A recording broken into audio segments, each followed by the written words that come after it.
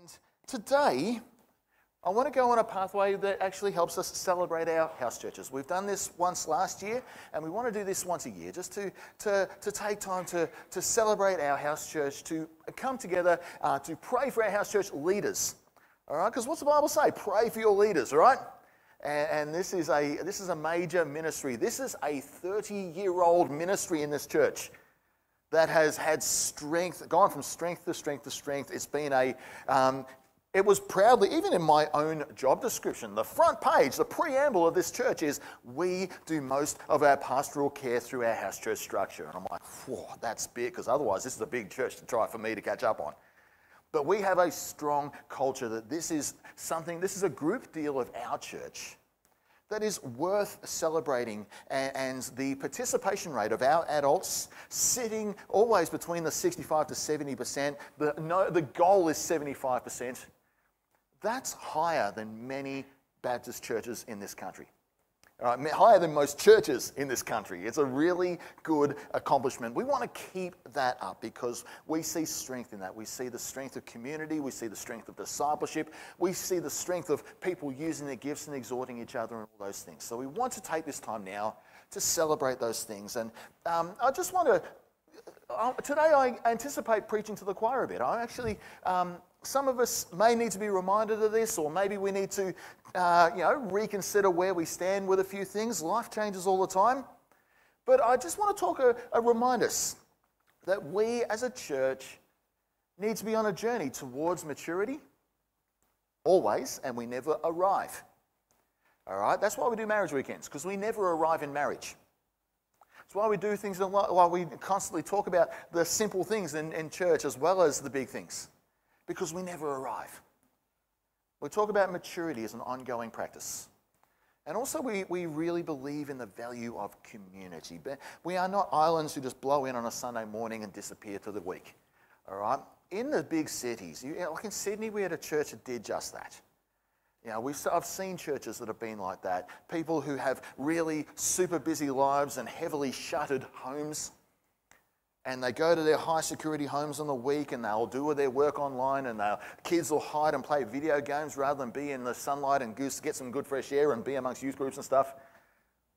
There will be this shuttered life and compartmentalized life, and then they'll blow in on a Sunday, do their 90 minutes and go again. And that is such an anemic way to do community. But we have something special in our midst that we can celebrate and remind, and for those not in it yet, this will be a challenge for you to go, you know what, come on in, the water's fine. Let's remind ourselves of a few comments about what the Bible tells us about maturity. Where the journey that often talks about maturity in the New Testament is simply the one of going from milky things to meaty things. All right, our federal government doesn't like meat at the moment, but we live in a meat territory. All right, so we need to celebrate that fact. But this is some of the stuff that Paul writes to a church that thinks have arrived, but they really haven't, in the city of Corinth. And he writes these things: brothers and sisters, I could not address you as people who live by the Spirit, but as people who are still worldly, mere infants in Christ. I gave you milk, not solid food, for you were not yet ready for it. Indeed, you are still not ready. You are still worldly. For since there is jealousy and quarreling among you, are you not worldly? Are you not acting like mere humans? I love the word mere in there, because it actually taps into that idea we talked about in Revelation, that humanity will be restored fully to the complete vocation that we are designed to do, to be the image bearers of God. But this mere humans idea indicates that this church has been set apart to be part of that royal priesthood, that people who would fulfill their vocation as image bearers and ambassadors of Christ, they're actually falling short of that. It goes on to say this in chapter 14. Brothers and sisters, stop thinking like children. In regard to evil, be infants, but in your thinking, be adults. If you know your context, that actually has a lot to do with the use of charismatic gifts in the church in their midst, and what is going on there, and how people are pulling rank and going a little bit silly. with those gifts in their midst. Hebrews chapter 5 is another verse we love to talk about. I use this copiously and I make no apologies. We have much to say about this. This is the writer of Hebrews, possibly Apollos, actually saying there's stuff that you could really engage with powerfully here, but hang on, I've got to backtrack here. It's hard to make it clear for you because you no longer try to understand. That's a rival. That's dangerous. In fact, though by this time you ought to be teachers, you need someone to teach you the elementary truths of God's word all over again. You need milk, not solid food. Anyone who lives on milk, being still an infant, is not acquainted with the teaching about righteousness, but solid food is for the mature, who by constant use have trained themselves to distinguish, to discern, to know good from evil. That writer goes on in chapter 10 to say, let us consider how we may spur one another on towards love and good deeds. Deeply consider is what that word means. How do we consider? To discern together how we can spur each other on in love and good deeds. You can't do that from a YouTube channel. You have to rub shoulders with others to be able to do that. Love and good deeds. Who is motivating you to love and good deeds?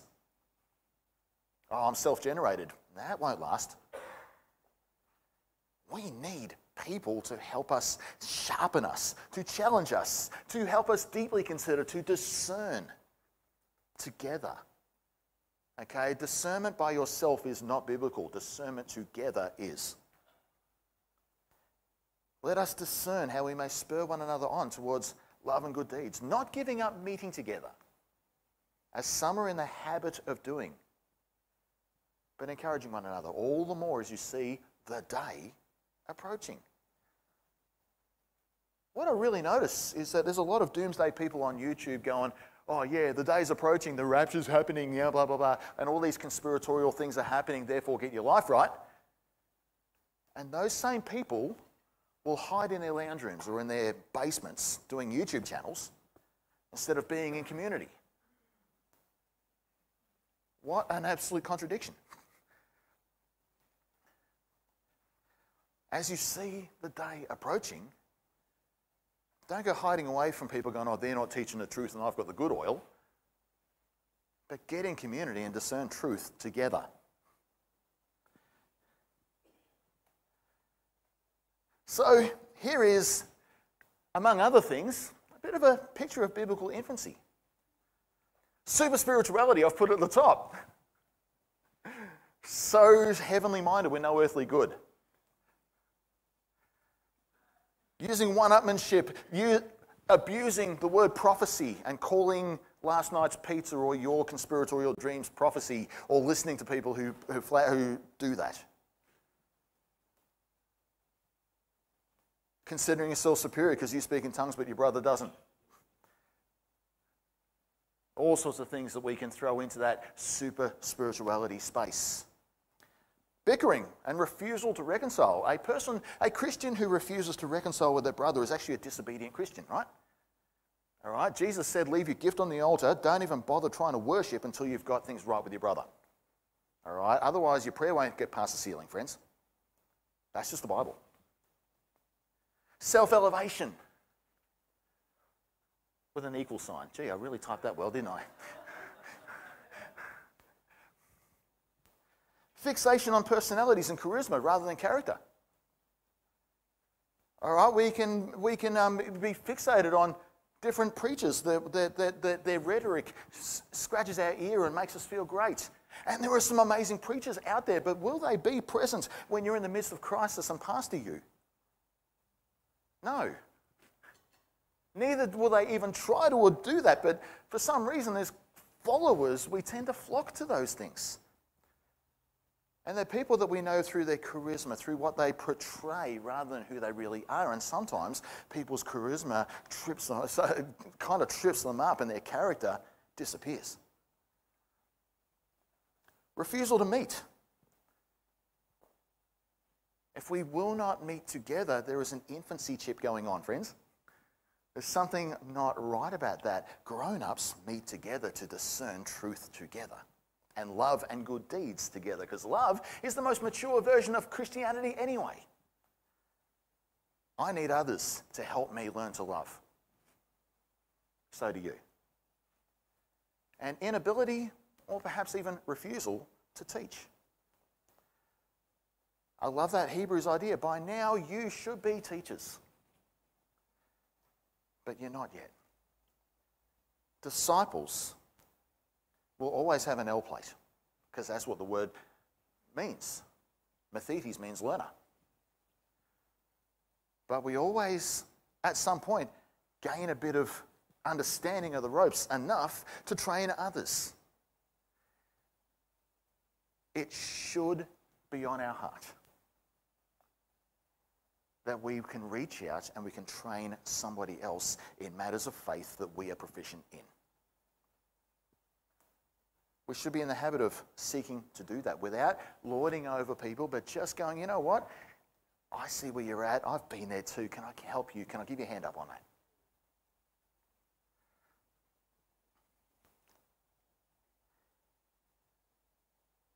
Maturity happens, surprise, surprise, together.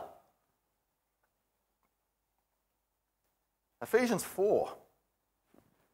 Christ himself gave the apostles, the prophets, the evangelists, the pastors, the teachers to equip his people for works of service. Oh, for works of service. We don't come to church to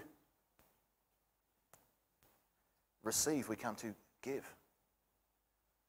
We come to church to give in worship, to give in service to each other, in service to our King. And when we get up and preach, and when your house church leaders and when others who are influential in your life are inputting into you, is to equip you to serve. So that the body of Christ may be built up until we all reach unity in the faith. Isn't that a beautiful thing? And in the knowledge of the Son of God, and become mature, attaining to the whole measure of the fullness of Christ. Then we will no longer be infants, tossed back and forth by the waves, blown here and there by every wind of teaching and the cunning and craftiness of people in their deceitful scheming and their endless YouTube channels to back it up. Instead, speaking the truth in love, we will grow to become in every respect the mature body. Can't be a body if you're doing it by your own, by yourself. The body of him who is the head, that is Christ. From him the whole body, joined and held together by every supporting ligament, grows and builds itself up in love as each part does its work. Maturity happens by qualified people and called people and equipped people to equip people, to build them up, to promote unity, to bring a body together so it functions as a body, not as floating body parts.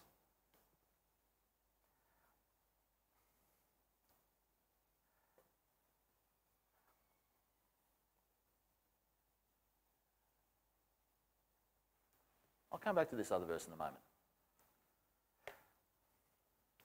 Been captured lately by the thoughts of Dietrich Bonhoeffer all over again. I'm in that place now where all my Bible study is done, all my theological study is finished.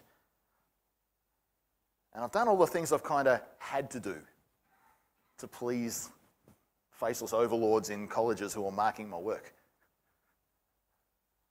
I'm actually just getting into the things that wasn't part of the program before, and I'm loving it. I'm loving reading the work of Augustine, of all things.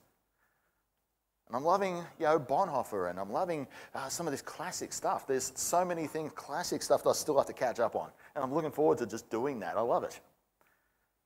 Reading a lot of Tom Wright at the moment and things like that. It's really good stuff. But Dietrich Bonhoeffer says that the person who loves their dream of community the way you want it to be, will actually destroy community. But the person who loves those around them will create community. Let him who is not in community beware of being alone. The one who seeks solitude without fellowship perishes in the abyss of vanity, self-infatuation, and despair. And God has put this word into the mouths of others in order that it can be communicated to us. He's writing this to seminary students. When one person is struck by the word, he speaks it to others. God has willed that we should seek and find his living word in the witness of a brother, in the mouth of a man. Therefore, the Christian needs another Christian who speaks God's word to him. He needs him again and again when he becomes uncertain and discouraged, for by himself, he cannot help himself without belying the truth. The Christ in his own heart is weaker than the Christ in the word of his brother. His own heart is uncertain. His brother's is sure.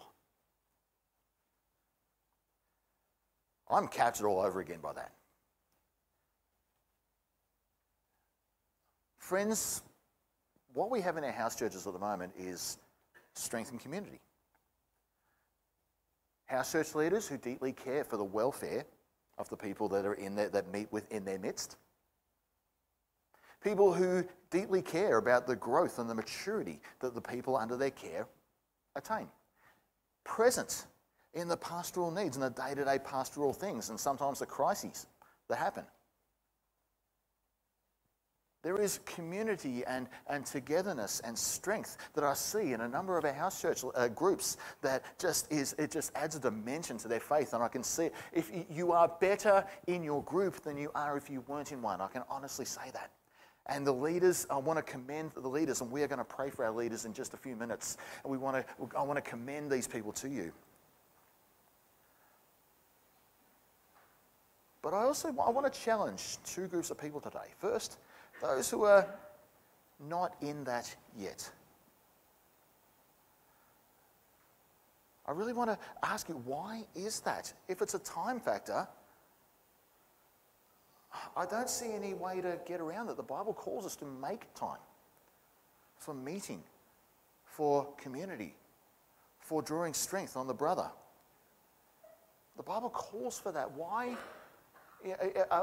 Some of it is unreconciled relationships. That is pure disobedience. And the scriptures call us to actually get those things right. To avoid community is to get in the habit of doing that. And you can't discern truth. It will get veiled more and more the more you do it alone. I need the gospel in my brother. I need the gospel in my sister. And I am not alone here today. You need the gospel in your brother and your sister. And I want to implore us, there should be a case of 100% of all our adults seeking community in this manner. What is stopping us from going down that path? The other group of people so if you're new and you're going, oh gee, how do I get into this? I am the conduit for that at the moment. So I want you to come and find me after the service. Give me your name, your number, and the best days that you know that in your week, how they sort of look. And it's my job to try to connect you in and make that fit for you. I would love the problem. I would love the logistical issue of trying to fit everybody into a house church. And I know there's a number of creative solutions we can find to get that started. The other thing is this. I'm captured by what Hebrews says. By now you should be teachers. And for 8 years I've been talking about this. There are people in every group right now who could step out and be a teacher. There are people right now in every single group who could step out and just Do a little bit of pastoral care for half a dozen people and go, hey, how you doing? Doing a text out, checking in on people's welfare, and just, here's the deal. If you find yourself out of your depth, that's where it comes back to me. We use the Moses and Jethro idea in our church that Jethro's advice to Moses was to appoint captains so he didn't burn himself out taking all the care cases across all of Israel. And then Moses heeds that advice and goes, all right, let's go appoint captains. And these captains receive the judgments, the journey, the stuff that the people of the church, of the city, of the nation were going through. And the instructions were, Captain, if you can't handle it, send it to Moses. Now, I'm not exactly Moses, I know that. I didn't come down from no mountain, I didn't give the law. But I am someone who is present that when you go, that's out of my depth, what do I do next? Theologically, pastorally, clinically, professionally, something here needs extra input. What do I do next with this? That's where it comes back to me. And that is a model we've been working with in pastoral care. Some might say, well, I'm not pastorally present. That's true, I'm not, but I am if I have to be. And I am for the crisis bits. And I am for the hard things. I am. But your house church leaders are present and doing excellent work. If you get amongst that program, that system, you will be cared for really, really well. I can vouch for them all. So, will you get connected? And will you perhaps even step out and become the next round of teachers that we need?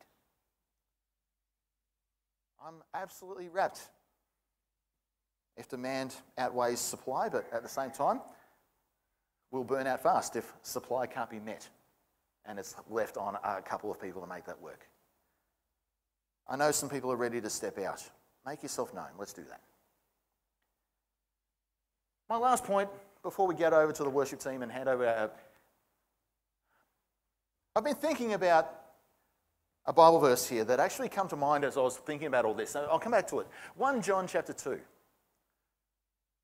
Look at this. I'm writing to you, dear children, because your sins have been forgiven on account of his name. I'm writing to you, fathers, because you know him who is from the beginning. And I'm writing to you, young men, because you have overcome the evil one. And because it's poetic, he did it again. I'm writing to you, dear children, because you know the Father. I write to you, fathers, because you know him who is from the beginning. I write to you, young men, because you are strong, and the word of God lives in you, and you have overcome the evil one. I see three age groups kind of being referred to there. And I know I'm not alone in seeing that as I've read some of the ideas out there. And children simply know forgiveness. They know the name of the one who has done so. Children are the one who go, I'm right with God and somehow I'm not going to hell no more. But then I'm writing to you, fathers, because you know him who is from the beginning. All of a sudden, we have an expansion of theology, an expansion of God's story. The fathers, by implication here, are the ones with longevity. You have yards, you have scars, you have victories, you have failures to learn from. You've done the hard yards and you have an understanding of God that is different to the one that just knows forgiveness. You know the faithfulness from start to where you're at. You know him who was from the beginning. You know the faithfulness of God. You've got a story of God's faithfulness to tell. And I'm writing to you, young men, because you have overcome the evil one. In this generation, the generation that is going to cop the heaviest, hardest hits are the ones that actually are the ones that the young ones, the ones who are a little bit out of infancy. I've got a few understandings under my belt. I feel a little bit bulletproof. but I haven't got to the point where I've learned all the lessons I need to learn yet, i.e. about 40. You know how in life we get that age group of about 15 to 40 that we kind of think we know everything, and then we get to a point where we know we don't? And John writes to them and says, you guys are overcoming. The devil is hitting you hard. And you guys are overcoming. You are staying ahead. You are keeping diligent. There's 3 different age groups there, and I've just been thinking about stages of life. The obvious one is infancy. Babies, and we see that in life. We know how dependent babies are. We know what they don't know. We know how much care they do. We know how much stink they make and how much mess they make and how much we're always trying to repeat ourselves over and over and over again. All those different things. But it's such a beautiful stage of life too. But then, over time, they start to learn to eat better and start to clean up after themselves, sort of, and then they become adolescents and it all goes backwards, right? But we got adolescence next. Adolescence kind of pushes the buttons a bit, and they're, spiritual adolescence is a little bit, and there's a season to navigate through that. It's in the space of adolescence and going into my 17, 18-year-old years personally that I had to start learning to ask for help from the overcomers above me. I remember getting my first car. Big old Valiant station wagon. And I remember, for some reason, the metal on metal feeling isn't very good. I should fix these brakes. I remember taking the car apart and I realised the disc had to come off. And I'm like, and I'm staring, my dad's going, my stepdad, he goes, I'll come and give you a hand. I'm like, no, I'll do this myself, because I was a smarmy adolescent. Do this myself. And I stared at that thing for ages. He's never worked on a Valiant. What would he know? He's got Fords. He's a Ford man. And he's just gone, and then he just sort of leans over my shoulder. Go away. Leans over. I'm here. Go away. I'm staring at that, and eventually he just goes, son, you need a 14mm spanner. He was right. Sometimes we get that adolescence space where we kind of get a bit bulletproof and we know everything.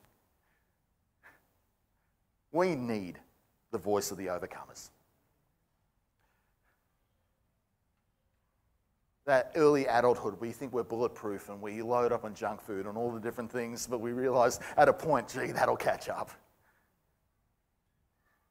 Then we get to older adulthood and suddenly life changes, don't we? All of a sudden you might become an empty nester. Gee, the people in my immediate care have changed, but all of a sudden I've got to care for others. How? The 40-year-old bracket in the church are the generation known right now as the deconstructors. The people who are going, what really matters and how does the church interact with the faith I'm having now in the world that's changing and all these things? This woke agenda out there seems to make so much sense and the church can't handle it, the church can't speak to it. I'm out there, I'm done. Someone needs to be present to help them reconstruct, to interact with their doubts, to interact with the questions that haven't been traditionally answered in the church in a changing world. Some might identify as, I'm close to that point now, I've got questions and no one's engaging with it, help me. They need a teacher, they need a gospel and an overcomer.